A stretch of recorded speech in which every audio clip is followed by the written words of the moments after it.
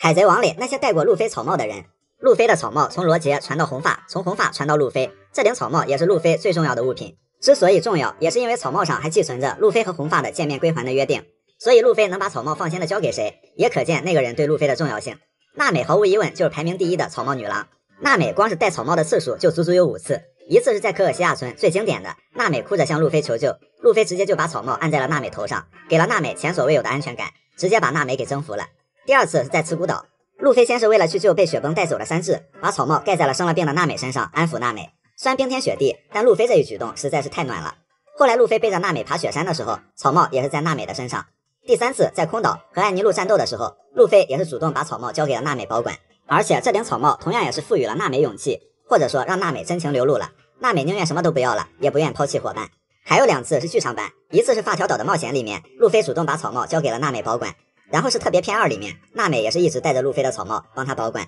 不仅如此，平时路飞的帽子如果有破损的话，这些针线活也是娜美帮路飞缝的。艾斯的生命卡也是娜美给路飞缝在帽子上的。虽然女帝很爱路飞，但露娜的羁绊一直是坚不可摧，也不是没有原因的。然后草帽团里另一个草帽女郎罗宾，罗宾这个就比较奇特了。罗宾呢，船是自己上的，草帽也是自己拿过来戴的。当时罗宾拿草帽的时候，都把路飞给气变形了，而且那个时候才刚刚经历完威士忌山峰。后来回顾的时候，就会默默的心想，罗宾你完了，等着上船吧，这算是预定伙伴了。所以那个时候也很流行，谁带了路飞的草帽，谁就是下一个伙伴的草帽定律。不过后来尾田也就没再玩这个梗。然后是乌索普，在长链岛，路飞带上了能赋予人力量的爆炸头假发套，而草帽则是交给了乌索普保管。路飞能主动把草帽交给男人，这实属罕见。当然路飞肯定会放心的把草帽交给任何一个伙伴，不过乌索普则是唯一一个戴头上的男伙伴。然后是女儿岛的一个战士香豌豆，这个也是个意外，但香豌豆确确实实也属于戴过路飞草帽的人，他是趁路飞昏睡的时候偷戴的，然后路飞发现了就被瞬间夺回去了。而且香豌豆不仅是女儿岛第一个戴路飞草帽的人，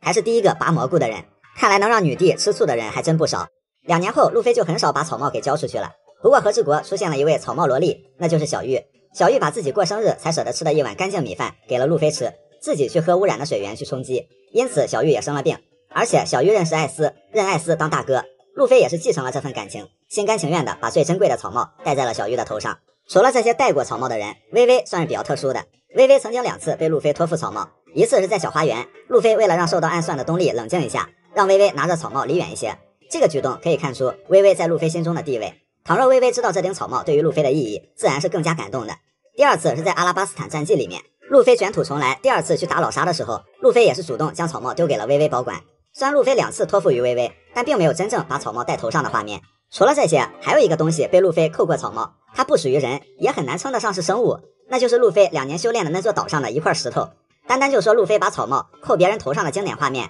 其实并不多，除了娜美就是这块石头，而且这石头一戴就是2年，可见这块石头的地位不次于任何一个伙伴。这块石头旁边有一棵长得很像萝卜的树，它散发的气味可以驱散野兽，所以也默默守护了这顶草帽2年。而且这块石头也默默见证了路飞2年的成长和蜕变。该说不说，就这块石头和路飞的羁绊，这石头最后不上传都说不过去了。慎平是如何获得全体伙伴的信任的？在草帽团中，相比其他伙伴，只有慎平目前是2年后加入的成员。之前的相处虽然断断续续，但当慎平在和之国回归后，草帽一伙对慎平的加入表达了无比的信任和欣喜。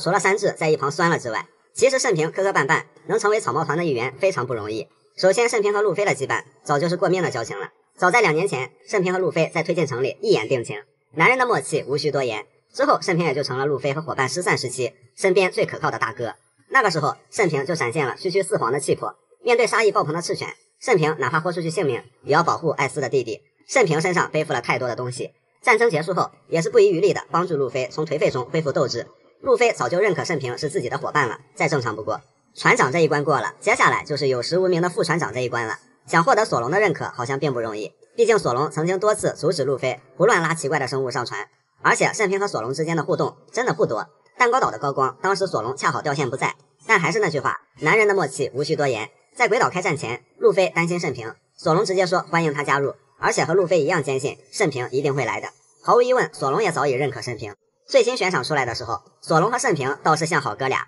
嘲讽区区第4名的7号军。在某些方面，慎平和索隆确实有合得来的地方。当然，慎平不会威胁索隆的地位，慎平上可以去当主力，下也可以去当第2阵容的主心骨。说到第2阵容，胆小组的意见也不能忽视，毕竟虚假的船长王路飞，真正的船长娜美子。罗宾上船的时候，胆小组集体反对；跟罗同盟的时候，胆小组集体反对。如何取得他们的信任，有时候其实很简单。慎平身为太阳海贼团船长，元气乌海，他放低姿态，为之前鱼人团的过失真诚地给娜美道歉，完美拿捏了娜美船长吃软不吃硬的性格。不过正儿八经的说，一方面是慎平的侠义，一方面是娜美的宽容，格局加格局，那就是更大的格局。娜美对慎平的好感也不是没道理的。对胆小组来说，还有一点就是实力等于信任。早在愚人岛路飞邀请慎平的时候，乌索普乔巴就表示了对这位元气乌海的欢迎了。蛋糕岛的操作其实就是锦上添花而已。慎平在蛋糕岛篇直接把桑尼号玩成了冲浪板，在四皇大妈面前也丝毫不虚，和娜美乔巴他们一起守船。想要获得胆小组的真心，最好的办法还真就是和他们一起守船。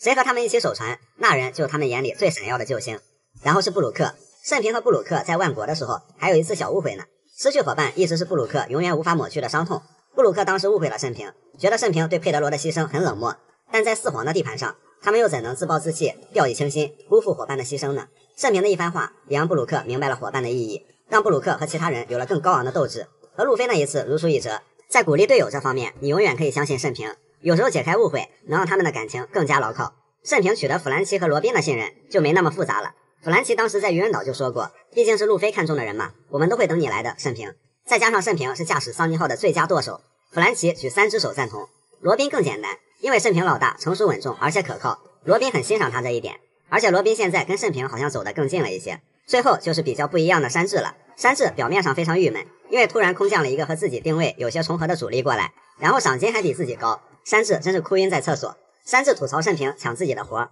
慎平憨憨的道歉，虽然看起来有些搞笑，不过山治也早已认可了慎平才是真的，毕竟都一起经历这么多了，山治也不会吝啬夸赞慎平非常靠谱。其实草帽一伙在慎平给路飞输血，挽救路飞性命，缓和鱼人和人类的种族矛盾的时候，就已经认可慎平了。后面的这些是让伙伴对慎平更加的信任，从认可到信任再到融入，才是真真正正的伙伴。就感觉越往后草帽团的门槛就越高，不过慎平一步一步最后也是做到了。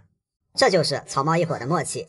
草帽团这些人平时都是哪里需要自己就往哪里填，互帮互助，不过他们也清楚自己擅长什么与不擅长什么，所以在战场上就会发现他们都在默契地发挥着自己的作用。首先路飞会直接找人家 BOSS 单练，一个字莽就完了。罗的总结就很精髓，路飞是个非常优秀的拉仇恨的工具人，给伙伴们提供操作空间。而索隆除了是路飞最可靠的副手，通常对位敌人的2号人物之外，低于失血量2000cc 的单子一般不接。2年后还好，2年前索隆的亨利衫上多少带点血腥味，因为身上的伤就没好过。索隆2年后几乎没怎么掉过血，但是在鬼岛上那么几个小时，把2年后该掉的血又掉回去了，扛了一下双四皇的组合技，没那坦度没那魄力谁敢接？所以索隆几乎没变，在团队最无助的时候，索隆永远可以站出来担起草帽团的命运。山治属于是灵活就业，风味摇摆人，就像山治自己说的，你做不到的我来做，我做不到的你来做，相信自己，相信伙伴。山治2年前动不动就玩消失，然后再给你一个大大的惊喜，山治总能比别人提前多想一步，别人还在懵逼，山治就已经开始行动了。而且山治大多时候还要兼顾对位敌方的3号人物。不过2年后从冰火岛到德岛，山治打架少了，因为他在当各种小队长，比如捞尸小队长、海军小队长、左乌小队长等等。所以山治和索隆的区别就是，索隆锁敌后就千万别动了，而山治可以灵活行动。娜美和罗宾这2个女性伙伴是相当重要的。首先他俩是山治的护花使者，没错，山治是花，娜美罗宾是2大护法，适用于在山治遇到女性对手的时候。娜美帮山治解决了卡利法，罗宾帮山治解决了黑色玛利亚。同时娜美和罗宾在战斗中同样属于智将，娜美是在对战 CP9 的战斗中唯一一个拿到2把钥匙的人，偷了未取1把，打败卡利法得到了1把。在和之国，罗宾则是在黑炭大蛇身边做卧底，不仅获得了关于火焰祭典的各种情报，连黑炭大蛇当天几点起床都知道，满分的情报能力。乌索普的打法就是一物降一物，虽然我不是草帽团最强的，但是我能打你那边最 bug 的干部。乌索普就是这样。除了这一点，乌索普会用自己的能力给伙伴们及时打出支援，需要什么他就可以变出来什么，伙伴们几乎都得益于过乌索普的这些小玩意儿。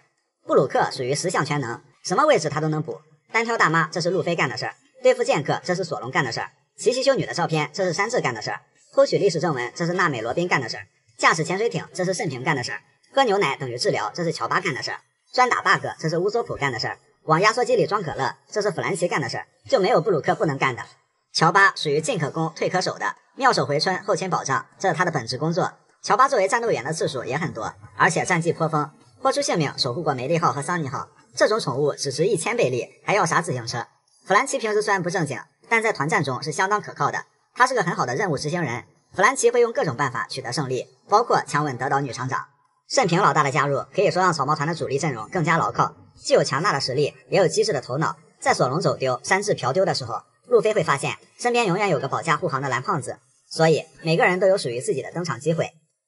草帽团成员一路上最受哪些人的喜爱？草帽团在冒险的途中遇到过很多人、很多种族，往往会和他们结下深厚友谊。不过这些沿途的朋友们，自然也有他们最喜欢或最崇拜的那位草帽团成员——乌索普和巨人族、小人族。在乌索普的冒险中，永远少不了巨人元素。从最开始在小花园拜师部落基，并梦想去埃尔巴夫一趟，到后来在司法岛结识了2个巨人族守卫，一聊家常才知道没外人，东利和布洛基是他俩的老大哥，2个巨人守卫为乌索普马首是瞻。在德岛又让海尔丁崇拜至极，顺便挖了未来4皇巴基的墙角，包括整个巨兵海贼团。埃尔巴夫必然是要去的，那里无疑就是乌索普的主场啊，毕竟乌索普在埃尔巴夫可是名副其实的关系户。然后小人族也是从头到尾亲眼见证了乌索普的封神之战，从此他们将乌索普视为救世主最崇高的神，以至于他们的旗舰也命名为乌索兰杜号。原来乌索普的8000部下是8000个巨人族和小人族，当初这个牛逼吹的，现在看来是真的牛逼。娜美和男人，娜美这一路上追求她的男人就没断过，从号称自己上船是为了娜美的山治，到恐怖3人帆船被阿布萨罗姆疯狂求婚，再到对娜美的产奶带又爱又恨的警卫门，从随身带着皱皱巴巴布满污渍的娜美悬赏令的花痴海军，到痴心妄想想让娜美来陪酒的永志，再到长大之后依然求抱抱却被一拳揍飞的可恶桃之助，等等等等吧。更是有狂热的少年自发成立娜美粉丝团，做了一个1比1比例的娜美手办，说娜美小气，恰恰相反，娜美太大方了，有福利他是真的给。路飞和女人，虽然路飞对儿女情长一向没有什么表示，但每次还真让路飞给弄拙成巧了还。路飞身边有一堆公主就不说了，莫名其妙的金蛋和橡胶体质让女儿岛的人对路飞充满了好奇，路飞保护朋友的特质让女帝对其有了好感，再加上霸王色爆发，性格直率的路飞对着女帝一顿卷，路飞只是单纯的想骂女帝而已。不过女帝感觉自己好像被这个男人给隔空壁咚了一样，再不服从就不礼貌了，从此女儿岛就是路飞的地盘了。这里的女人也不再遮遮掩掩，想要抓住路飞一顿把玩，甚至还被当成了收费才能体验的高贵宠物。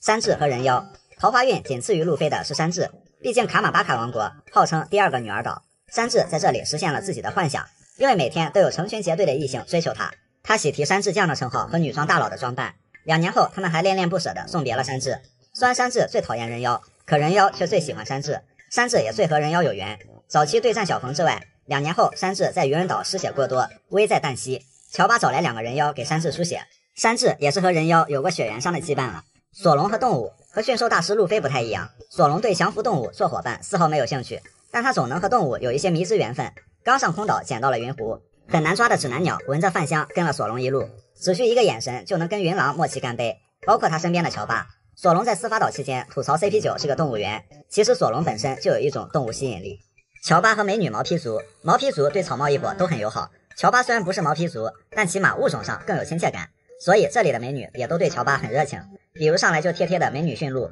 温柔体贴的松鼠护士，妖艳妩媚的豹子医生，这里简直就是乔巴的愚人岛奥布鲁。布鲁克和狗类毛皮族，相比之下，布鲁克在索乌就非常的不愉快了，虽然同样是出于热情，不过让狗类毛皮族馋的还是布鲁克的身子，狗类毛皮族对布鲁克的喜爱自然远超其他伙伴。弗兰奇和小孩子，能自由活动、会变形、会说话的弗兰奇，在小孩眼里简直就是世界上最好的玩具，在庞克哈萨德的孩子们中就可见一斑，很快就和他们拉近了关系。在草帽团里，弗兰奇自然是小孩子里面最受欢迎的存在。罗宾和各方势力以及可恶的小人族，世界政府是一直没有放弃对罗宾的追捕，但是半路被革命军给截胡了，人家不仅是近水楼台，还好吃好喝的招待。除此之外，凡是对成为海贼王有需求的大佬们，都会多多少少寄予能读懂历史正文的罗宾。作为第一个潜入小人族部落的草帽团成员，小人族也是非常亲近罗宾的，但是就是那种亲近，可以说是和桃之助一样的可恶。盛平和愚人族，盛平作为愚人岛的老大哥，为了自己的故乡，他付出了很多，这里的人自然很喜欢尊敬盛平。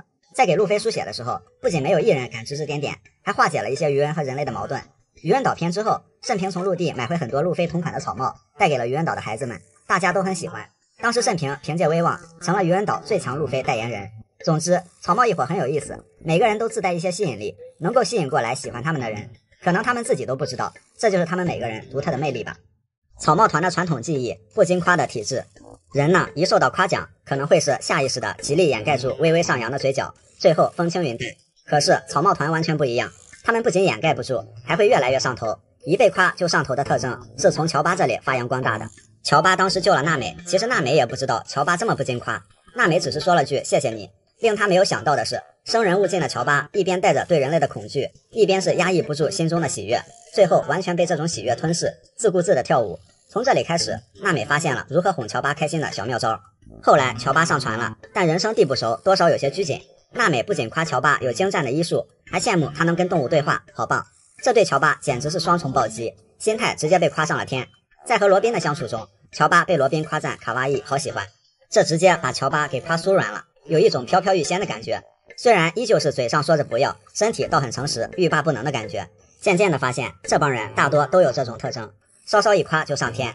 像是在遇到熊的时候，熊只说了一句听说草帽路飞船上有几个厉害的伙伴，然后山治、乌索普、娜美、弗兰奇、乔巴就集体破防了，哪里，还好。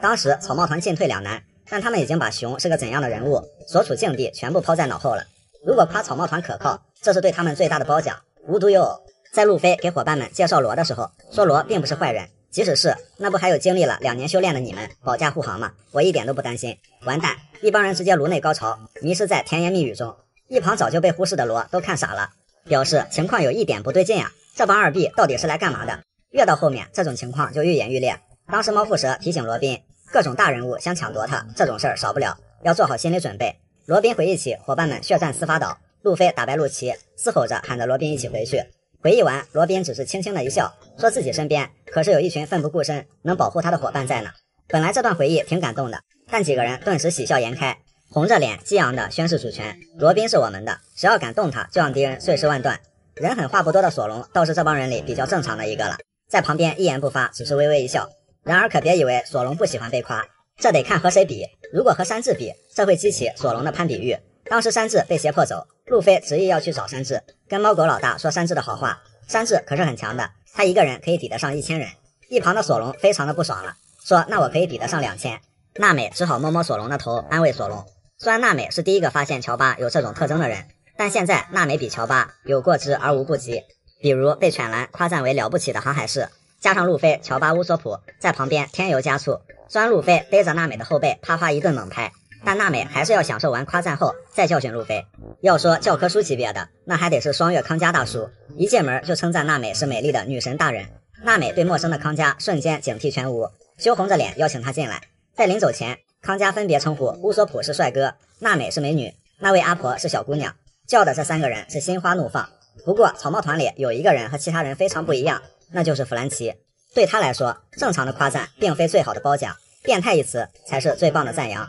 山治当时用了最恶劣的变态一词来吐槽他，结果发现弗兰奇听到别人说他是变态，他反而变得更加欣喜若狂，浑身兴奋了起来，这他妈才是最变态的。所以其他人把变态当作吐槽，弗兰奇认为这是捧杀，脑回路完全不一样啊。以上就是最能整活的草帽团的又一项传统技艺了。山治的那些充满事故的悬赏令，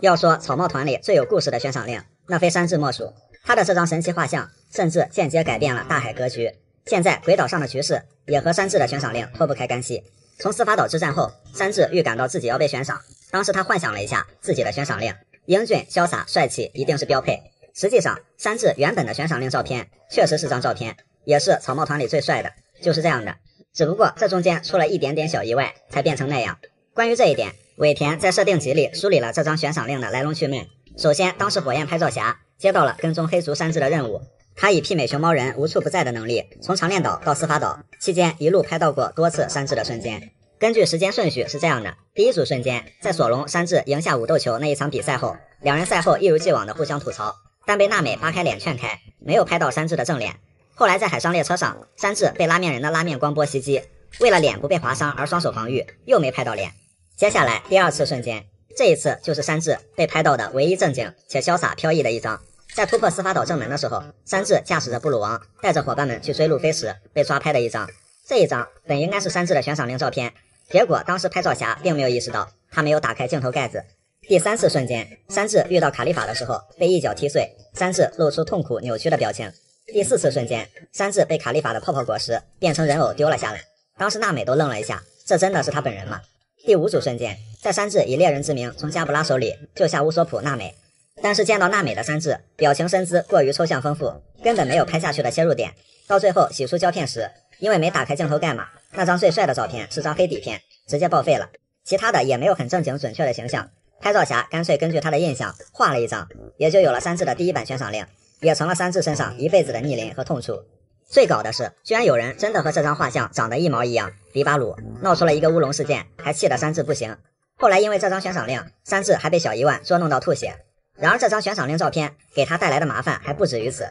导致山治的第二版悬赏令变成了只许活捉。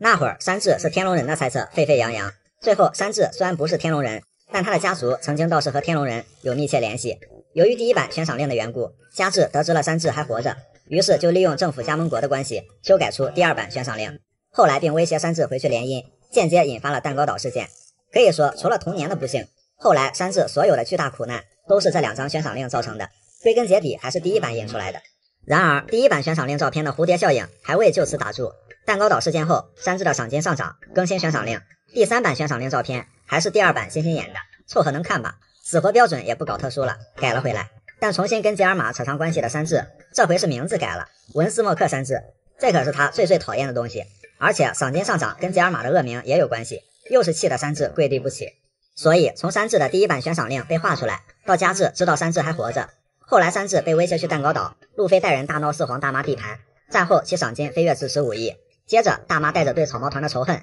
与凯多结盟，到现在双皇的败局已定，平衡崩塌。曾经的超新星们取代旧时代强者的大海格局的趋势已经无法阻挡。然而促成这一切的关键起因，当时拍照侠的一次小小的马虎失误，没打开镜头盖子，画了张像又不完全像的肖像，所引起的蝴蝶效应可以说功不可没。当然不管有没有这张画像，山治当时迟早是会被悬赏的，后面的事情也是注定会发生的。不过就这张神奇的悬赏令来说，表面上全是故事，实际上背后全是事故。一张沦为笑柄的画像能间接引起大海格局的巨大变动，这张悬赏令神奇也就神奇在这儿了。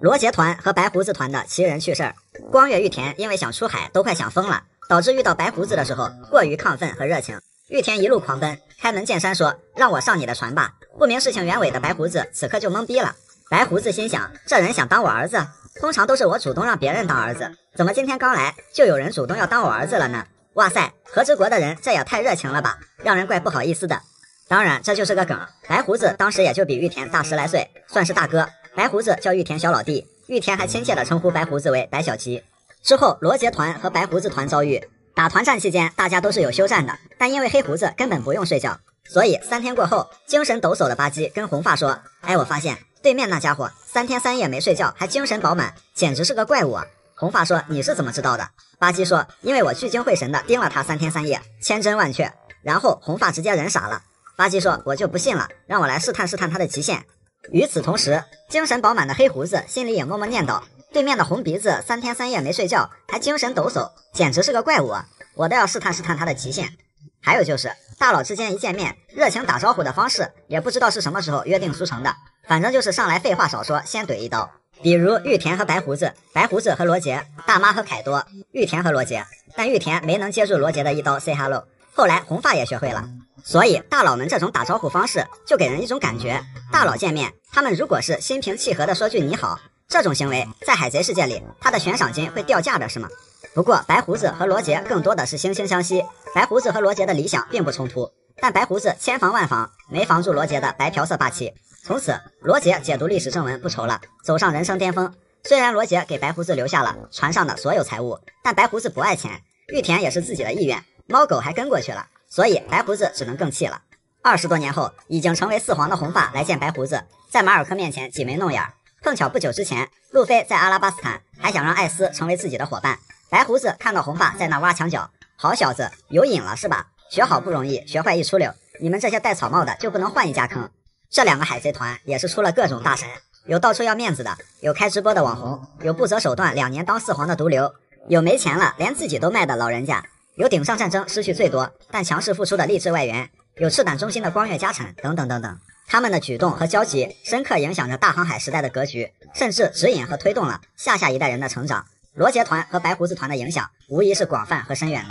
海贼王里的霸气体系的演化历程，如果用现在的认知去理解，霸气早在红发救路飞的时候就出现了，霸王色霸气，但显然早期是没有霸气这个概念的。很长一段时间，这种神秘力量的用途和细节也没有被定义，直到红发会见白胡子的时候，霸气2字才被正式提出。虽然早期没有霸气这个概念，但这种神秘力量却偶尔出现。第一个阶段，混沌期，路飞索隆表现出超乎常人的感知能力。路飞在小花园识破三哥的分身，一脚将真身踢了出来。路飞说是靠直觉。索隆更牛皮，一口气觉醒2种神秘力量，也就是见闻色和武装色的苗头。打 Mr. One 的时候，冷静下来后，领悟人刀合一斩铁的力量，到达能感受到万物的呼吸的境界之后，甚至可以准确地感知到自己的刀埋在哪块石头下，最后把刀男给破防了。这种偶然觉醒的感知力和破防能力，早期并没有过多的具体描述。一开始，这种神秘力量只能以这种很模糊的形式偶尔出现，所以霸气外露的老沙显得根本不会霸气，被5档路飞打败，这导致老沙会不会霸气就变成了一个不好填的坑。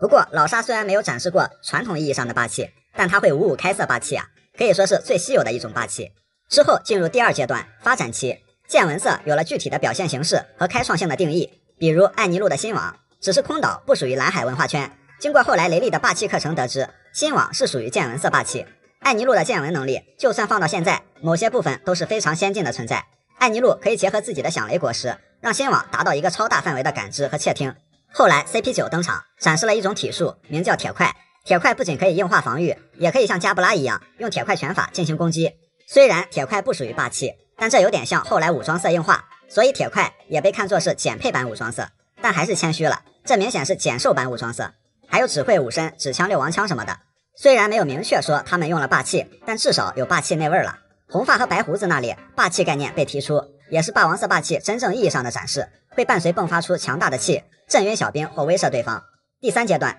完善期，霸气体系的里程碑阶段，顶上战争前后，霸气开始大规模使用，比如3色霸气的女帝，而且他身边一些人也会使用霸气。路飞接连下意识的开出霸王色霸气，雷利划破黄猿的脸，战逃完隔空打飞路飞，3大将挡住白胡子的震动波，白胡子打3大将的时候也用了霸气，等等等等。之后雷利老师清晰地解释了霸气体系，霸王色、武装色、见闻色3色霸气构成霸气体系，补充了一些基本定义和基本用法，比如霸王色需要天生资质，霸气可以打到自然系能力者的实体，见闻色可以有不同的发展方向。第4个阶段成熟期，霸气在继续蓬勃发展的同时，也还在延展更多的用法。见闻色霸气像艾尼路的新网、藤虎的色彩情绪世界、卡尔的短暂预知未来、乌索普的超远定位感知，以及山治的我预判了你预判了我的预判。很多人的见闻色侧重点都不一样，有点百花齐放的意思。霸王色一开始很鸡肋，除了震晕小兵，强者根本不会受到很大影响，意义比较虚。霸王色缠绕被定义之后，霸王色的攻击性有了质的飞跃。贵为武皇的路飞一开始被凯多一棒子锤尸战力也不奇怪了。武装色作为最普及最重要的攻防手段，自然完善的更细致。武装色霸气可以分为硬化、缠绕、外放和内部破坏4种技巧，非常精通霸气的人，4种技巧可以同时使用，其中硬化和缠绕很常见，外放是比较高阶的用法，比如3大将抵挡白胡子的震动波，战逃完的足空独行，冰爷击晕弹开羊驼给付者，充分利用霸气的流动性，大大增强攻防能力。这种技巧也是路飞非常想学的。虽然武装色霸气在封闭的和之国叫做流鹰，但实际上只有到达这一个阶段的武装色霸气才名副其实的叫做流鹰。在和之国冰爷的指导下，路飞掌握了流鹰。而内部破坏是武装色霸气目前为止最高阶的用法，可见雷利对霸气的精通程度是非常高的，把霸气灌到敌人或物体内部进行破坏，达到穿透和破甲的效果。路飞目前也掌握了这种技巧。总之，霸气体系一路完善成熟的过程还是比较漫长的，所以前后设定略有矛盾和落差也实属正常。总体来看，填坑和串联的还是比较完美的。海贼王各大战役中的草帽阵营 MVP， 草帽一伙经历了大大小小的战斗，每个篇章也有表现最关键的伙伴，他们贡献过能左右大局、惊艳众人，甚至是扭转战局的力量，将整个团队引向胜利。这些篇章的最有价值伙伴分别可以是谁呢？东海的草帽 MVP 路飞，开局一个桶，队友全靠捡，小船故乡出，大船进航路。路飞组建了初具规模的草帽海贼团，初次悬赏3000万。梦开始的地方东海，路飞是初创麦团里成就最闪耀的。阿拉巴斯坦的草帽 MVP 山治，这里也是山治智勇双全的体现。从小花园开始，山治就是一定会在对的时间和对的地点出现，给人意想不到的惊喜。每到绝望的时刻，要相信山治会出手，多次直接改变后面的局势。空岛的草帽 MVP 就像那句响彻天空的发问：这艘船的航海士是谁？当然是娜美。虽然空岛娜美战斗力输出几乎为0，但是娜美的业务能力在这里很关键，确定黄金都市的位置，把威霸玩得得心应手，将路飞带回战场，助他击败了艾尼路，敲响黄金钟。除了这些，没有娜美，草帽团早在上冲天海流的时候就团灭了。司法岛的草帽 MVP 梅丽，如果说战斗方面，路飞、索隆、山治谁拿这个 MVP 都可以，但司法岛的最终目的是救出罗宾，伙伴们平安。没有梅利号，所有人都会被困在里面，被海军围剿，那打败 CP9 就没有任何意义了，所有的努力也会付诸东流。梅利应该拿这个 MVP。恐怖3 V 帆船，3 V 帆船的草帽 MVP 索隆在这里实在是太累了，打龙马、打奥兹、打熊，最后好家伙，路飞积累的全部伤害还得索隆再扛一遍，也难怪熊感叹蒙奇蒂龙的儿子有这样的好伙伴。顺便也一提，索隆打败龙马，布鲁克的影子物归原主，了结了路飞一直以来想要一个音乐家的心愿。这个 MVP 索隆拿得当之无愧。香波地群岛的草帽 MVP， 蒙奇蒂、黄猿、雷利、熊都可以，这里先给熊吧，熊实在是太好了，直接是连草帽团之后的老师都安排好了。从女儿岛到2年后重聚期间，路飞处在伙伴分离的阶段，没有其他伙伴什么事儿了。不过从推进城开始，有了草帽小队，同样可以评草帽 MVP。推进城的草帽 MVP， 那绝对是小冯了。没有小冯，路飞在麦哲伦那里就死透了。小冯冒死带着路飞去找小伊万，最后大家虽然逃出了麦哲伦的追击，但打不开正义之门，一样是瓮中鳖。是小冯用能力冒充麦哲伦打开了正义之门，彻底救了路飞他们。最后还鼓励路飞一定要把你哥哥救出来呀！小冯拿这个 MVP 毋庸置疑。顶上战争很明显了，给影帝吧，蒙奇蒂、黄猿不拿这个奖，感觉都对不起他。白胡子保护路飞都没黄老舅卖力啊！就路飞当时的实力，要不是老舅的暗中保驾护航，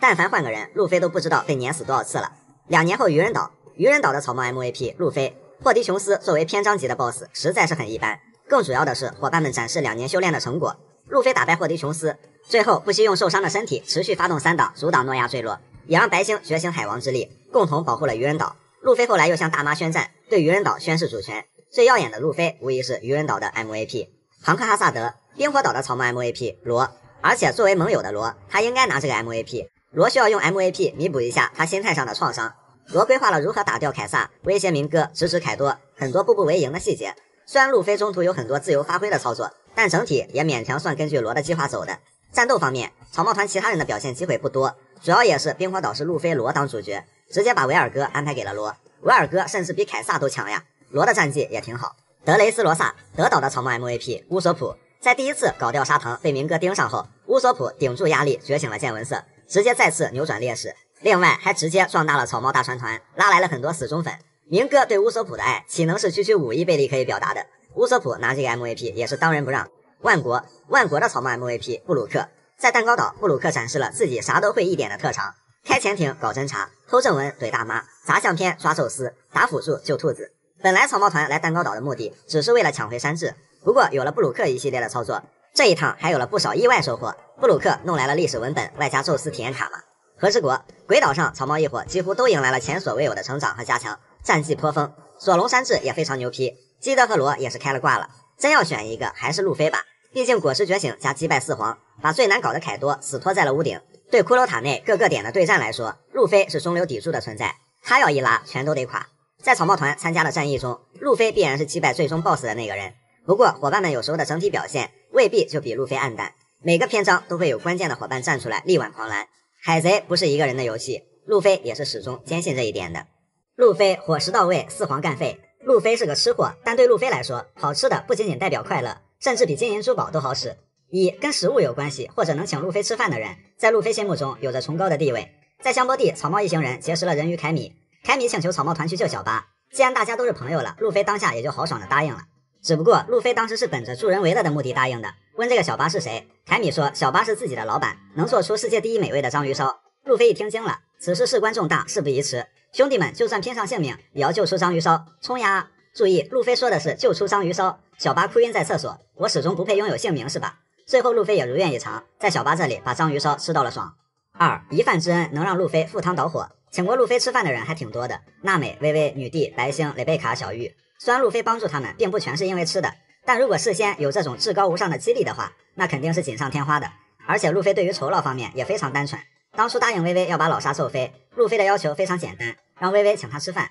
要吃到撑死的那种。这个要求单纯但并不廉价，毕竟让路飞吃到饱那也得老鼻子钱了。然后在德岛也算挺巧合的，本来路飞没打算要做拯救德岛这么伟大的事情，只是想抢回艾斯的烧烧果实，捣毁明哥的工厂。结果蕾贝卡请了路飞吃了一份便当，明哥推进城负6层的房卡就被预定上了。后来路飞跟卡文迪许抢主攻，路飞直言这种事情我来办就好了，我必须要回报蕾贝卡的一饭之恩。被一旁的罗吐槽，你战斗的理由原来只是一顿饭啊。和之国，小玉把自己过生日才舍得吃仅存的食物给了路飞，自己只能去喝污染的河水。之后便有了路飞太郎的报恩，他把一大车干净的食物送到村民手上，便答应小玉，我会将这里变成一个让你每天都能吃饱饭的国家。加上小玉跟艾斯还有渊源，路飞绝不会坐视不管。所以说，路飞的战斗理由看似是因为一顿饭，不过纯粹但绝不简单。3. 一顿饭能让路飞满血复活，这一点是最重要的。索隆回血靠睡觉，路飞那就靠吃了。不管路飞血条多低，没有一顿饭是不能加满的，有那就再吃个乔巴。每场战斗下来要例行开一个大宴会，也成了必不可少的环节。阿拉巴斯坦狼吞虎咽，误吞乔巴，水之都睡着觉都能吃。后来这种情况愈发严重，在睡梦中能做出各种情绪并不停的吃。索隆吐槽，你到底要做哪样呀？不过无一例外，只要经历这么一波，路飞就满血复活。在鬼岛也是，被凯多各种敲门后下来加个餐，回去接着干。所以只要吃的不断，就能给路飞带来无穷无尽的能量。给路飞一碗饭，他敢去打四皇；给路飞一份章鱼烧，他敢去揍天龙人；给路飞一块肉，他就能仰卧起坐。路飞这人能处，伙食到位，四皇干废。有吃的他是真敢玩命。好，本期就聊到这里，感谢大家观看，拜拜。海贼王中那些奇奇怪怪的萌宠，在海贼王里经常会出现各种各样的动物，所以一些海贼团里或者一些人身边都养了一些很可爱的宠物。青雉和他的企鹅骆驼。离任海军大将的青雉找了一只大企鹅一起旅行，这只名叫骆驼的企鹅和冰冻果实的青雉自然很合得来，而且都有随时随地睡觉的习惯。虽然这只企鹅背着一个大背包看起来很可爱，但尾田半开玩笑地说他内心是冷血硬派作风，看来他还是个有点东西很厉害的企鹅。战国和他的山羊。这只羊看起来特别可爱，而且每次登场都是在一旁乖乖的吃废纸。不过山羊本来就喜欢吃纸，所以战国就干脆把它当碎纸机用了，就有了这么个调侃，这只羊其实是一台吃了洋洋果实的碎纸机。除了这只羊，战国2年前帽子上经常站着一只海鸥，2年后身边又多了一只大猩猩。海军动物园老园长实至名归。文斯莫克家族和他家的猫。文斯莫克皇家座驾的拉车工是一只大猫咪，也穿带有吉尔玛66标志性的面罩和装扮，加上和善喜庆的长相和肉肉的身材，看起来非常讨人喜欢。佩罗娜和他的布偶熊库马西。别看佩罗娜平时对库马西吆五喝六非常苛刻，不让他随便说话，不过佩罗娜把库马西看得非常重要，没有库马西的陪伴，佩罗娜只好将索隆包成库马西的样子，强迫他陪自己玩。2年后送索隆回香波地，顺道把库马西捡了回来。虽然没有了影子赋予他生命，但此后也是一直抱在身边。奇蒙妮和他的兔子昆贝。奇蒙妮称昆贝是只猫，但其实是一只兔子。奇蒙妮和昆贝形影不离，他俩的行为举动有时候也特别的像。科尼斯和他的云狐思思。这只云狐具有丰富的肢体语言和模仿天赋，当时就模仿过山治乌索普，给科尼斯讲了事情的来龙去脉。当然科尼斯和他的宠物也是够有默契了，居然可以轻松意会思思想说什么。陆琪和他的鸽子哈德利。在水之都当卧底期间，鸽子哈德利一直在他肩上比划，还能代替陆琪传话。不过这个就是陆琪的富裕，因为陆琪张口说话后，这鸽子好像再也没说过话。陆琪还会根据自己的身份给鸽子换上不同的装扮，船工时期是打了一个红领带，摊牌身份后是黑领带和大衣， CP0 时期就是白礼帽一袭白衣。冰山市长和他的仓鼠霸王龙。这只仓鼠是在草帽团来到水之都的时候，冰山刚刚捡到的一只，而且当场取了一个很霸气的名字，叫霸王龙。2年后这只小白鼠还在呢，看到弗兰奇的悬赏令后，看样子非常开心。白星公主和她的鲨鱼梅卡罗。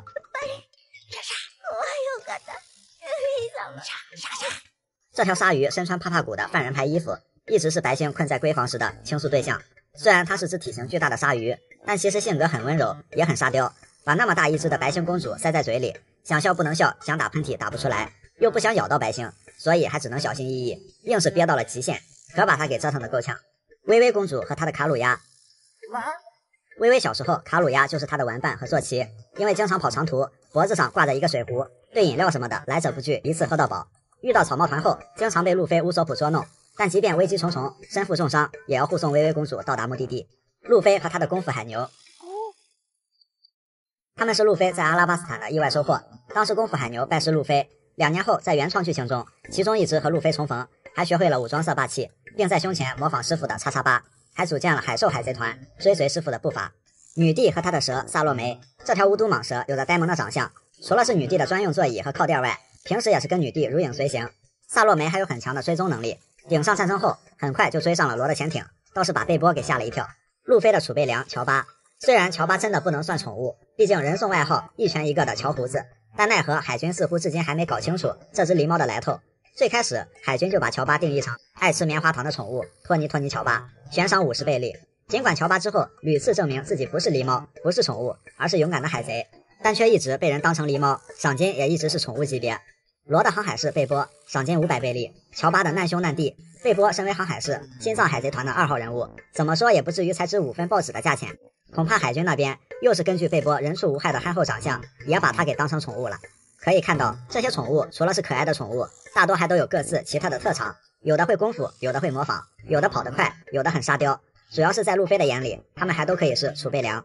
海贼王中那些刚开始看起来坏，内心却很可爱的人，所谓人不可貌相，海水不可斗量。海贼王中很多人登场之初都不像是善茬，却有一种越往后越让人喜欢他的魅力。第一，巴托洛米奥。巴托在德雷斯罗萨竞技场登场的时候，刚开始就一副吊儿郎当、不屑一顾的神态。当时介绍他的时候，说他是残忍无比的疯子新人，将众多海贼穿成肉串，拍成视频传播，是最想让其消失的海贼 No.1， 而且扬言要抢到烧烧果实献给某一个人，很像是中了邪的反派作风。主要是他对路飞草帽团超级感兴趣，这就感觉这个混混肯定有点什么想法。结果巴托是路飞他们的一个超级小迷弟，别人骂他可以，骂他偶像不行，谁敢侮辱他偶像们，他就弄死谁。当巴托遇到路飞的时候，那状态和之前简直是天壤之别，甚至有着比女帝还夸张的美颜滤镜。靠着给乡下奶奶打电话咨询，不带航海士进入伟大航路来追星，还进了新世界，甚至连自己的船都是满满的草帽团元素，最后如愿得到了偶像们的签名，还当了大船团2号船船长，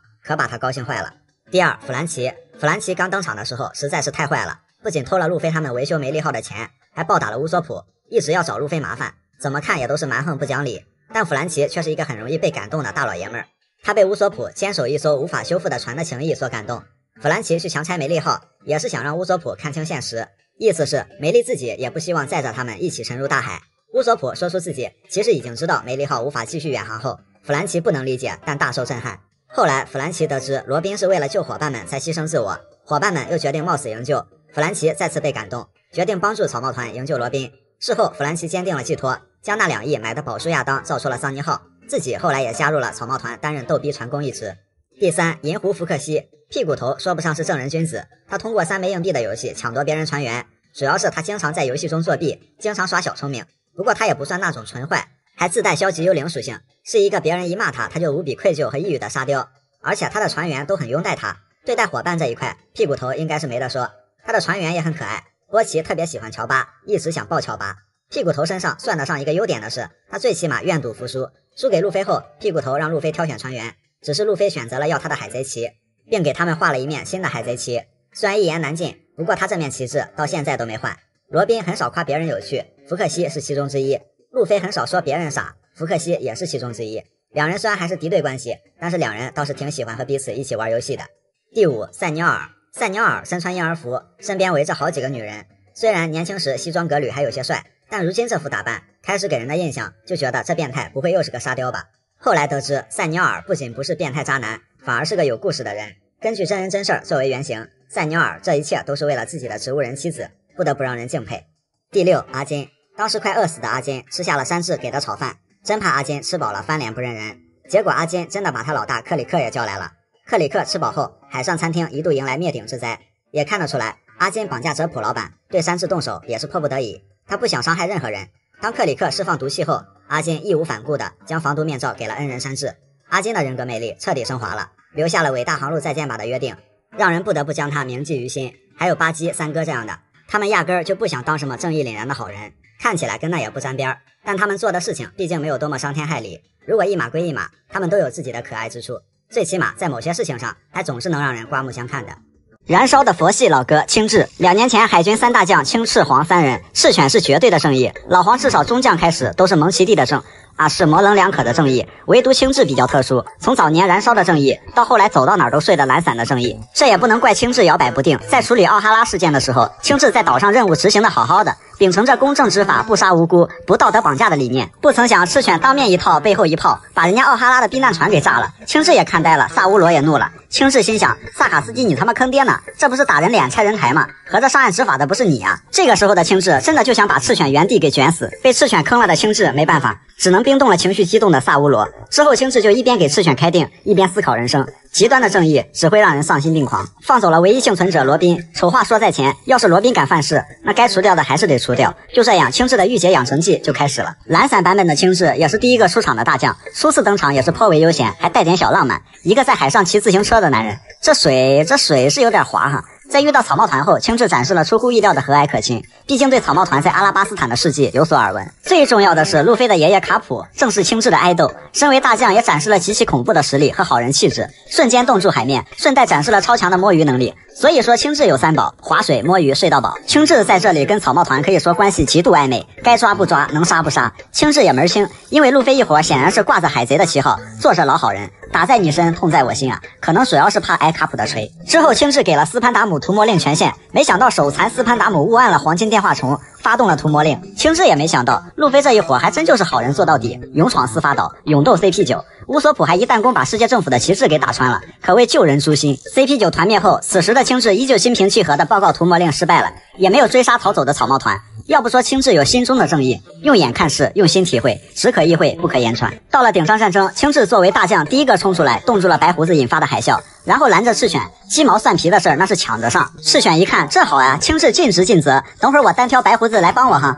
犬哥你就放心去吧。战斗最激烈的时候，赤犬心想，我他妈腰子也碎了，头也脑震荡了，脸也10级磨皮了，你人嘞？你俩人嘞？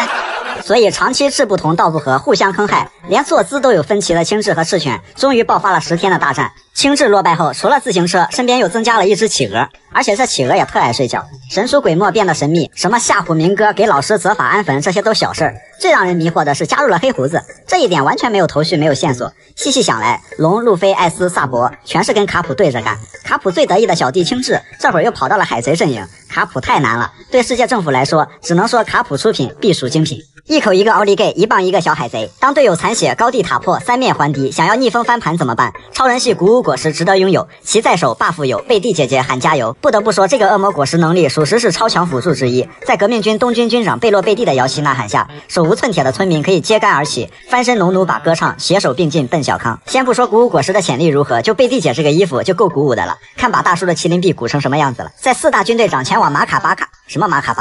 马巴卡王国的途中，恰好遇到了黑胡子旗下桃胡子海贼团烧杀抢掠，欺男霸女。桃胡子悬赏5200万，在新世界悬赏没过亿，细细品一下，那不是5开就是经验包。光天化日之下欺负良家少女，大庭广众之下连牛奶都抢。牛奶妹莫达被狠狠推了一下，还好撞到了突如其来的安全气囊上，敢推艾斯的救命恩人。完了，桃胡子摊上事儿了。作为大姐头贝洛贝蒂自带霸道女总裁的气质，身穿潮流一片红，霸气华字不离口。职业病又犯了，最看不惯别人在自己面前被欺负，还是那么可爱的小女孩，大旗一挥，颇有枪在手跟我走，杀4郎抢碉楼的气势。所有人包括老弱病残都开始了反攻。莫达拿起木棍敲向桃胡子，想要抢回牛奶。贝洛贝蒂大旗一挥，姐给你加个 buff。好家伙，柔弱少女牛奶妹一口一个奥利给，一棒一个小海贼，直接秒杀了5200万的桃胡子。这 buff 加的未免也太霸道了。之后5200万悬赏拱手让给了民众，贝洛贝蒂给莫达留了革命军的联系方式，然后大旗一收，眼镜一摘，华子一抽，微微一笑，成功收了一个小迷妹和一大群小弟，属实牌面。把牛吹到一种境界，便是预言神乌索普。海贼世界里奇葩的神人数不胜数，有靠吃垃圾发家致富的，有靠开直播走上人生巅峰的，还有就是靠吹牛成真步步封神的。自己吹的牛能一个个变成现实，这该有多爽。乌索普便是这种人。比起巴基的硬核运气，乌索普的吹牛成真中有运气成分，运气成分中又有一点歪打正着的实力。最哇塞的是，除了桃之助能被娜美主动涂洗面奶的男人，而且他吹过的牛批居然都一步步实现了。比如和巨大的金鱼战斗，金鱼的粑粑是一座座小岛，吹牛批说巨大的金鱼做成鱼片运送到小人国，自己被称之为船长。结果最后不仅见证了小人族真的吃鱼片，还成了东塔塔小人族的灵魂领袖，同时也解救了被变成玩具的奴隶，所以顺带连8000部下的小牛批也实现了。随口一说美女剑豪带着肉来了，后来在德岛，路飞还真的遇到了美女剑豪带着肉的蕾贝卡。更绝的是，因为乌索普的后脑勺曾经出现在路飞的3000万悬赏令上，乌索普吹牛说这3000万是不是在悬赏他的后脑勺？结果司法岛一战，乌索普一炮打穿了世界政府的旗帜，战后狙击王身份的乌索普真的就被悬赏了3000万。巧合的是，当时乌索普和路飞闹掰，为了面子是戴着面具参加的战斗，悬赏令并非乌索普的脸。细细品一下，这3000万还真他妈是悬赏的乌索普他老人家的后脑勺。像这种如果没有尾田，科学都解释不了的牛批，也能吹成真的，也是没谁了。乌索普一直是胆小3人组的成员，属于吊车尾级别，但是又被冠以绝境之王、萝莉杀手的称号。在佩罗娜面前，草帽主力成员一个个东倒西歪，绝境之时，唯独吊车尾的乌索普免疫消极幽灵，吓得佩罗娜即兴来了一段演绎表演，追着佩罗娜那是满屋子到处跑。最后用蟑螂星把佩罗娜给吓懵逼了。除了这些称号，要说乌索普还有什么特长，那只能说鼻子特长。2次能将反民歌小队陷入绝境的砂糖送入停尸房，民歌10余载的完美计划，到头来居然被2张表情包给葬送了。这事儿别说民歌，乌索普自己也没想到啊！气到跳脚的民歌单独把乌索普拉出来，直接悬赏5亿。就算 Baby5 欠别人9800万花呗不帮还了，那也得先把乌索普给收拾了。什么幽灵果实、童趣果实、幸运果实，乌索普不仅自己玩的花里胡哨，还专治花里胡哨，尤其是花里胡哨的萝莉和女人。牛吹到一种境界便是预言，吊车尾吊到极致那便是真的屌。另外一个绿头发的路痴巴托洛米奥，要说霸王色运气拥有者，那可不只是巴基和乌索普，这个人就是出海前是150个镇子的老大，一个没有航海士，出海多年全靠打电话求助乡下奶奶的巴托洛米奥，不仅勇闯伟大航路，顺利进入新世界，还当上了超新星，属实把吃瓜小伙整懵逼了。最搞笑的是，身为海贼的巴托，全船人居然还晕船，一晕船就要吃口香糖，所以口香糖不离手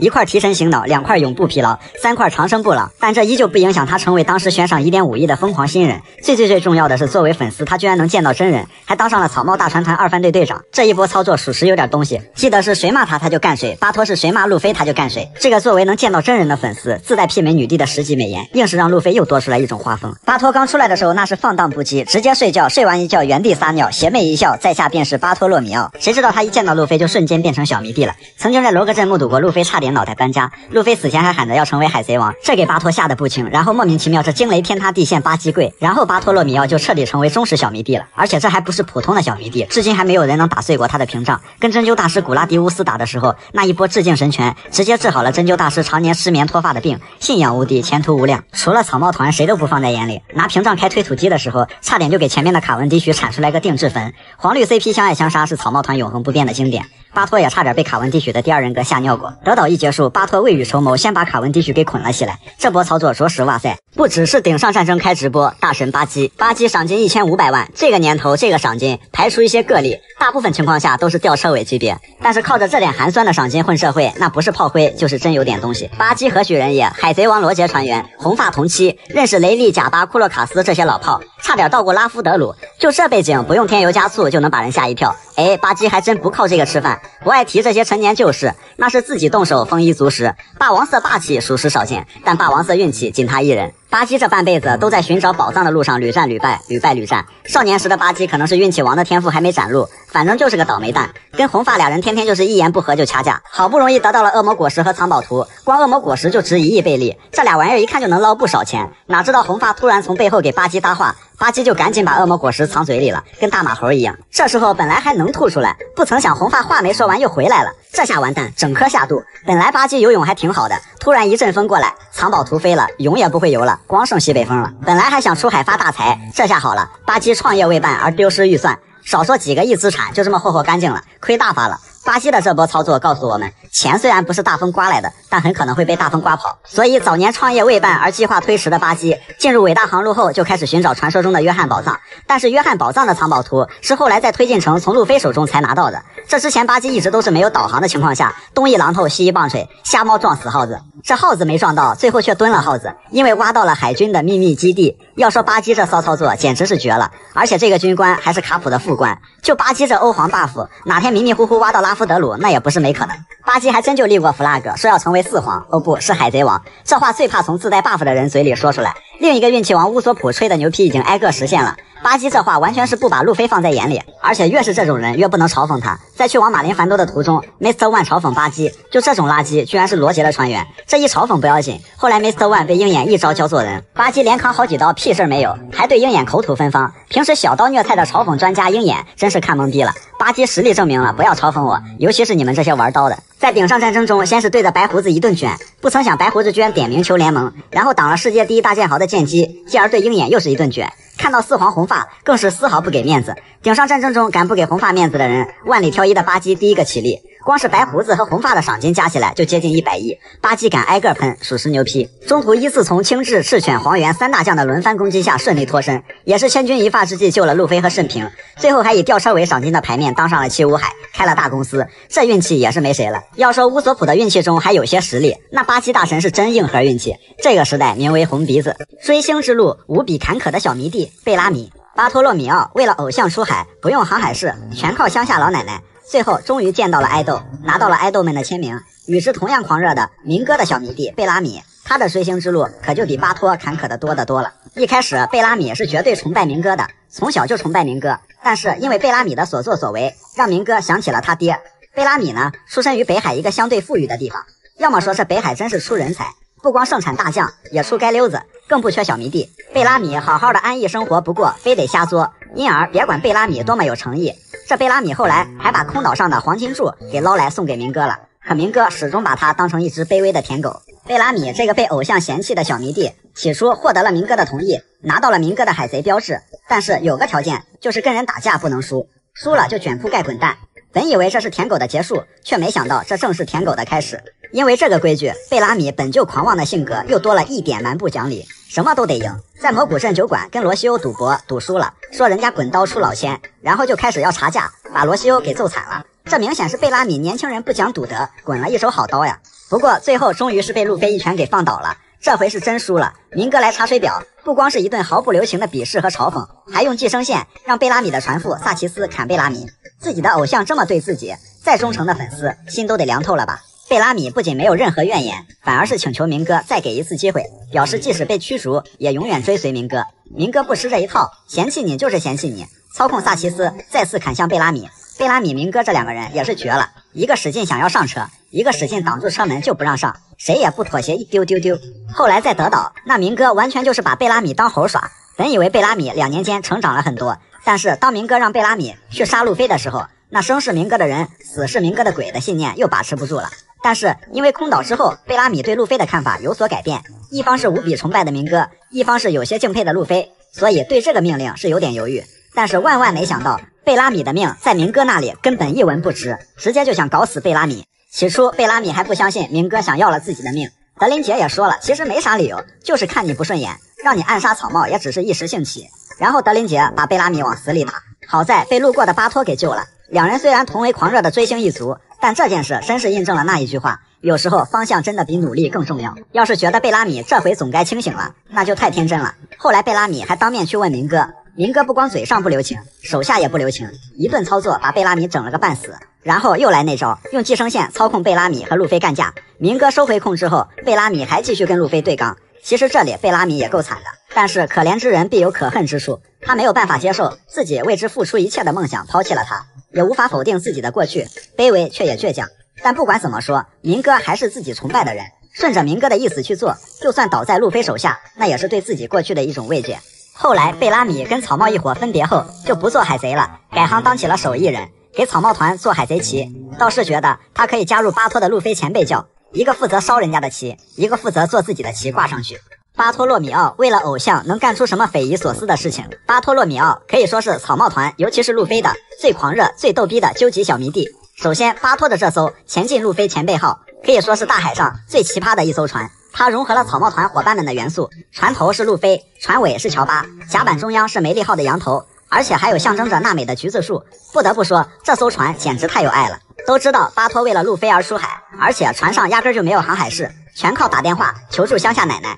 奇迹般的到了新世界。在获得了路飞的生命卡后，更是宛如找到了指引人生道路的灯塔，把它视为船上供奉的神物，只要一个电话，随叫随到。航海士他们可有可无，但最屌的是传教士他们是必不可少的。这个胸前有个十字架纹身的精神小伙，就是巴托船上的传教士冈比亚。因为巴托他们有个路飞前辈教，没有听错，他们是真的有这个教。这个冈比亚就是负责人之一。在佐屋和路飞他们分别后，巴托一伙人除了到处传教，还给人推销草帽路飞的胸章，上来就把一个地方的大佬给干趴下了。巴托他们给当地黑帮强行兜售草帽胸章和团徽，不愧是当年150个镇子的扛把子，属实牛皮。但是这个地方的人指了指头顶上的一面旗帜，表示这里是四皇的地盘。接下来就发生了令人目瞪口呆的事情，巴托他们二话不说，把四皇红发的旗给烧了，给烧了，真牛皮，把红发的旗给烧了，还甩了一句四皇关我屁事。巴托他们八成只知道那是某个四皇的海贼旗，真不知道碰巧就是四皇红发的。毕竟巴托跟小弟们讲过红发和路飞的事迹啊。红发表示年轻人不讲武德，我大意了哈，没有换成黑胡子的旗，年轻人好自为之。而且巴托对待草帽一伙的态度和其他人完全就是天壤之别，别管其他人赏金多少，贡献多大，不是草帽团的人一律按其他人处理。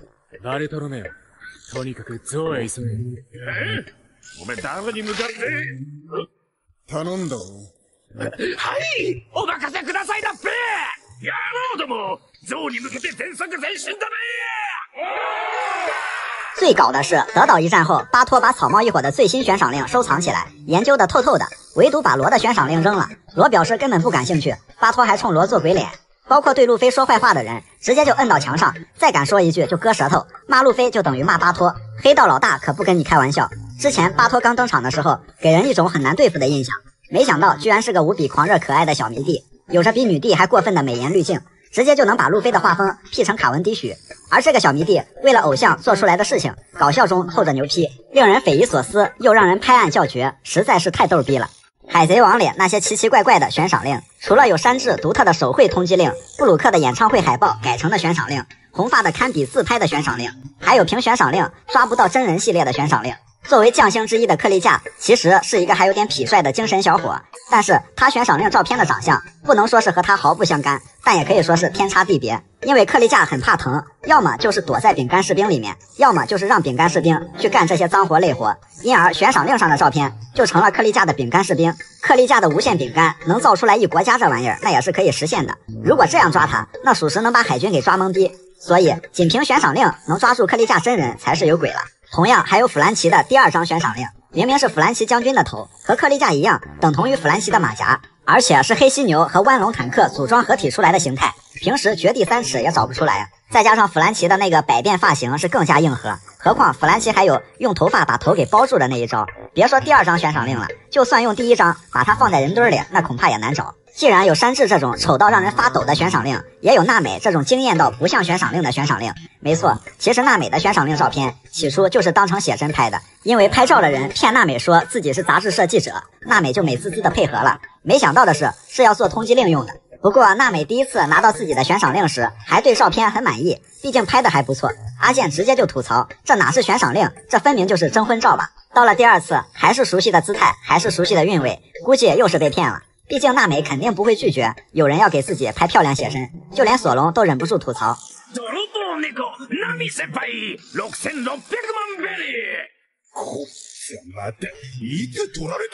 而且娜美因为悬赏令过于美艳，后来还有个海军因为悬赏令照片而喜欢上了娜美，不惜搁置任务当面表白。大多数人悬赏令奇怪的点都是在照片上，而乔巴不一样，是更深层次的邪门。乔巴的2次悬赏令都有棉花糖出现，作为一只驯鹿，鹿角、鹿皮、鹿肉什么的都不只值50倍利吧，就连棉花糖也不只是这个价。也就是说，把照片里的所有东西分别拆开，分别所对应的价值都远远高于50倍利，但是只要把它们组合在一起，贴上乔巴的名字，它就值50。乔巴太难了。不过呢，当时乔巴巨大化后，连伙伴们都是第一次见，何况更不知情的海军，50就50吧。后来德岛一战，乔巴打了圈酱油，赏金还翻倍了。蛋糕岛篇又是变大又是挡大妈，乔巴心想，这下总该认识我了吧。结果1分不涨，说好的越努力越幸运，这不是欺负老实鹿吗？百变女帝和铁男路飞，在那个阳光明媚一丝不挂的日子，路飞在女儿岛悄悄拔尖，然后惊艳了所有人。也是在这里，从女帝澡堂子屋顶上漏下来的路飞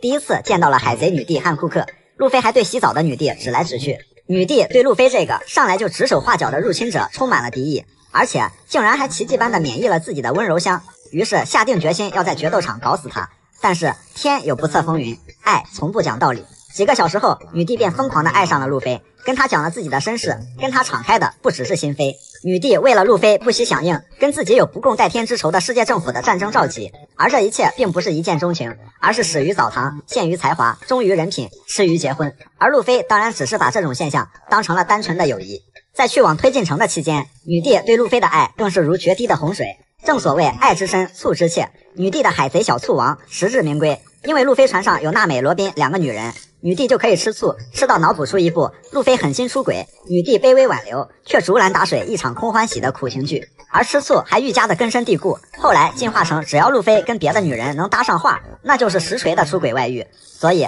女帝时常把路飞当成一个坏老公，而路飞一直把女帝当成一个好朋友。吃醋只是女帝表达爱意的冰山一角，只要路飞向女帝表示单纯的好感的时候，女帝连站都站不住，脑洞直接2极反转，一部恩爱情侣结为夫妻，新郎路飞原地求婚，新娘女帝洒泪现场，家庭主妇当牛做马的婚礼纪实大片大功告成。除了吃醋和脑补，谁敢动路飞，女帝就敢踢谁，瞬间恢复海贼女帝的气质。且女帝这一脚的威力与路飞受伤程度成正比。顶上战争一结束，女帝根本不管海军这边怎么样，抢了一艘军舰就追罗的潜艇去了。一听路飞伤势过重，嗷嗷就开始哭。所以女帝在路飞这里情感之丰富到简直是百变女帝。说女帝黏路飞吧，见到路飞还极其害羞，甚至有时候只敢远远观看。路飞跟女帝搭一句话，女帝就能羞涩到躲到石头后面去。但是只要出现对路飞不利的事情，又是一个2极反转。别管是谁，先捏住鼻子将其劈头盖脸骂一顿再说别的。2年修炼前后，女帝这是又当老婆又当姐，又当保姆又当妈，后勤保障做的那绝对是5星好评。单是路飞身边有女帝这个人，就缠的山治已经是心态崩溃了。在海贼万博会前，路飞、女帝时隔好久终于再次见面。巧合的是，这次女帝又在洗澡，又被路飞看了个通透。但是女帝的反应和第一次那是天壤之别，毕竟人家心目中顶上战争的时候就已经和阿娜塔结婚了嘛。而路飞在这里也是挺身而出保护了女帝，和当年女帝在和平主义者面前保护路飞的那个场面一模一样。不过目前看来，路飞只是把女帝当成朋友，不知道女帝知道后是什么感受。不过也不用怕，毕竟女帝可以随时把路飞的话翻译成求婚嘛。海贼王的右腕冥王雷利，年轻时的雷利在那个阳光明媚的日子里，敢跟着还是该溜子的罗杰出海征战四方。雷利不仅是罗杰的第一个伙伴，两人也是从无到有，造就了一个时代。这种羁绊就相当于索隆与路飞。最后罗杰、雷利他们也如愿到达了最终之岛，雷利也成了名副其实的王之副手。在此后的岁月里，雷利比退休老干部还自在，隐匿在海军本部隔壁的香波地当起了镀膜工人，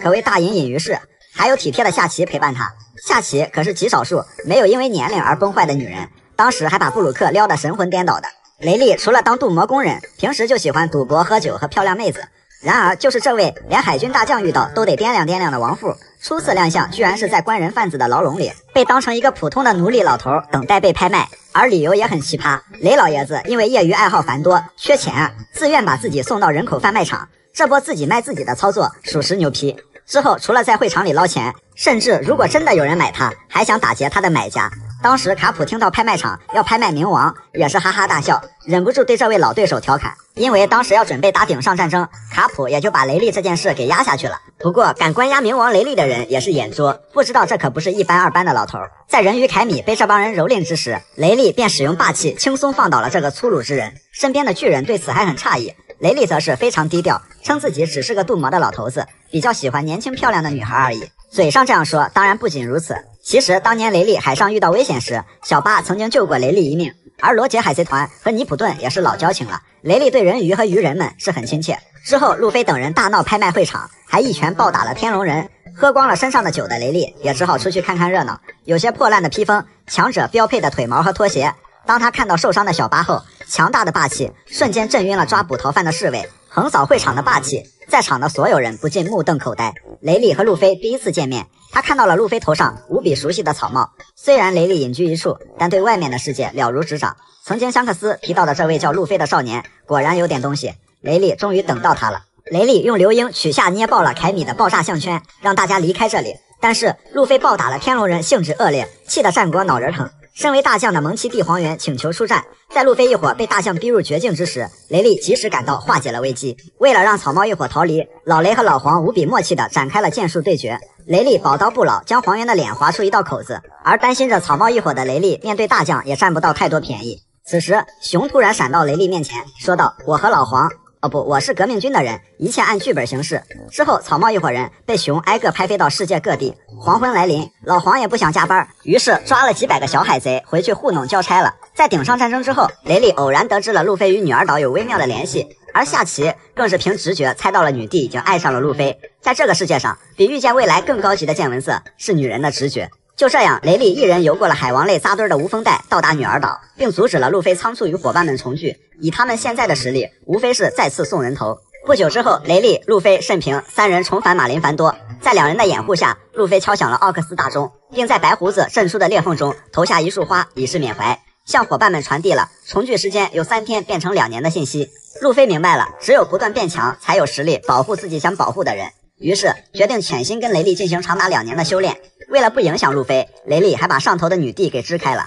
知道雷利是为了路飞好，女帝也只能眼睁睁地看着路飞钻进深山老林中。雷利将三色霸气的使用心得一一传授给路飞，在雷利的悉心教导之下，路飞的实力突飞猛进。2年后，草帽一伙都有了质的飞跃。看到这一幕的雷利也是无比激动，路飞举起双拳感谢雷利。78岁的老爷子不禁流下热泪，回想起和路飞2年间的点点滴滴，又看到路飞如今的成长，雷利是不舍，但更多的是欣慰。他亲自为徒弟送行，冥王2字吓得追击的海军双腿发软。向顶点前进吧，雷利如是说道。想当年，他也曾是那个满腔热血的少年啊！起航了，雷利！罗杰的那句话似乎还在耳边回荡。虽然雷利不会跟随新时代的人扬起风帆，但他却以另一种方式重新起航了。海贼王里的那些嘲讽大师，大刀小刀身上带，出门春游做棺材，大刀划船砍炮弹，小刀一把指虐菜。没错，此人正是酷爱种地养狒狒的鹰眼米霍克。早在海上餐厅就早早登场的世界第一大剑豪，不知何时就养成了虐菜只用小刀的习惯。索隆一直都想找鹰眼单挑，在这里终于遇到了心心念念的鹰眼大神。鹰眼不光是老凡尔赛了，还随身配有小道具。鹰眼很不屑的拿起胸前挂着的十字架小刀，并装作很为难的语气说身上没有比这更小更烂的刀子了。这不屑又自信的嘲讽还没开战就让索隆心态微微崩溃。再加上后来鹰眼凭一把小刀挡住了索隆多次进攻，鹰眼就嘲讽索隆为弱者。然而在索隆不畏生死的狼灭之势下，鹰眼渐渐对索隆的看法改变了，到最后直接就对索隆表达了赞赏之意。果然，只要内心是个狼灭，再诛心的嘲讽也起不了作用。还有喝茶、划水、剪指甲、口挖以内嘴边挂的黄猿。他这个见到敌人就好可怕、好怕怕的口头禅，至少在当中将的时候就有了。当时是处理阿龙在岛上报复社会，老黄撂下一句好可怕，回头就把阿龙给秒了，送推进城了。后来在香波地，那就是一口一个好可怕，一脚一个超新星，虐的这几个个个过亿的主爬都爬不起来。再加上黄猿从内而外的那种划水气质，消极怠工的状态，一脸的无所谓。除了责法那一次，就感觉每次他都只用一妞妞实力来打架，大多时候还都是在演，还老是口挖一美好可怕，就把别人给嘲讽的明明白白的。借网瘾中心凯所长那一招怎么看怎么像平 A 的雷鸣八卦，一棒子就把4档路飞给抡漏气了。本来吧输给4皇没什么，不曾想凯多把路飞打昏之后，还不忘扔下一句